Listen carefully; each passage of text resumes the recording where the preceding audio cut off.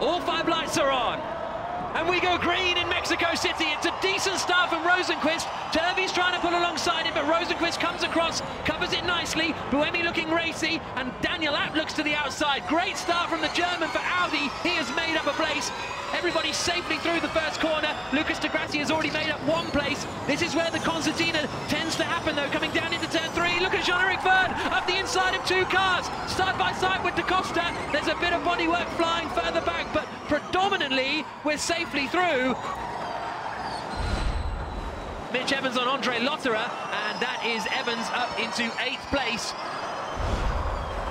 There's a move from Vergne coming into the stadium section. What a lovely move that is by the Frenchman. Da Costa's going to get swamped there. Piquet follows through.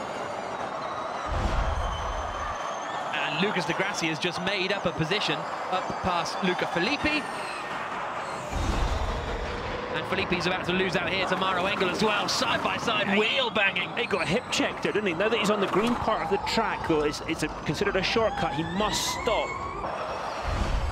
Rosenqvist is slowing. Race leader Felix Rosenqvist in the Mahindra. It's crawling. Oliver Turvey is into the lead of the Mexico City E-Prix, and Rosenqvist is out of contention, and it has that damaged his title chances. Can he get that Mahindra going? What massive drama. Wow. There he goes, lights up the rear tyres, but he's now in last place. There goes Evans, up the inside of Da Costa. Felix Rosenqvist is not going to score big here in Mexico City, and he is going to slide away from the championship lead. And what an opportunity this is for Sebastien Buemi in 2nd place. Rosenqvist returns to the pit lane, pulls into the Mahindra garage, and his chances of a good result, I'm afraid, are very, very over. Linan Lopez are pitting straight on. Who was that? Was it Da Costa? Yes, yeah. Well spotted, Jack. Antonio Felix Da Costa locking up and going straight on down at turn 1. There goes Abt, he's done it! Daniel Abt out, and has leapfrogged Oliver Turvey. Turvey has been held up behind Prost. Vergne is right behind Turvey, but that gives Daniel Abt the net lead of the Mexico City E-Prix. Oh, and Turvey's made a mistake. And this is going to allow Jean-Eric Vergne the opportunity to challenge for 2nd position. NIO of Oliver Turvey covers the inside line. Vergne on the outside for Techeetah as they come down towards turn 1. Turvey should be able to hold that for the moment. You know, and there's a car stopped. Is that Rosenqvist? Heidfeld? It looks like Heidfeld. It is. Heidfeld. And here comes Buemi using his fan boost up the inside of Jean-Eric Vergne, and that now is 3rd position for the Swiss driver. De Grassi's just used his fan boost to get past Jerome D'Ambrosio.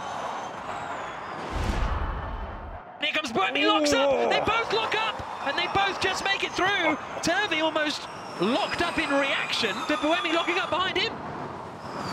And Daniel Abt is going to win for Audi. Their winless streak is over. Abt victorious in Mexico.